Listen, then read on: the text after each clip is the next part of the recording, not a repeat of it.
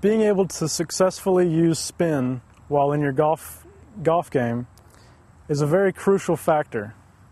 My name is Garbett, and I'm with Echo Farms Golf and Country Club, and today I'm going to teach you how to put spin on a golf ball. You generally want to put spin on a golf ball with a wedge or short iron. I wouldn't try to put too much spin on a mid iron or long iron due to the fact that it could cause the trajectory or the angle of the shot to be thrown off course. You're going to want to play the ball a little bit forward in your stance, just to the left of your belt buckle. You really want to make an emphasis on striking the ball in a downward motion.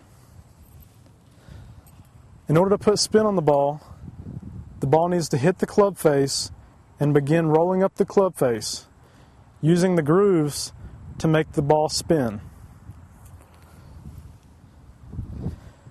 So whenever I hit the golf ball, I want to make sure that I try and get the ball to roll up the club face, producing spin on the golf ball. Again, I place the ball in the front of my stance and strike down on the ball.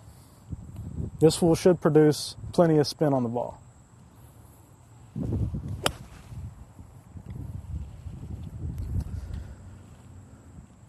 That one should stop nicely for me.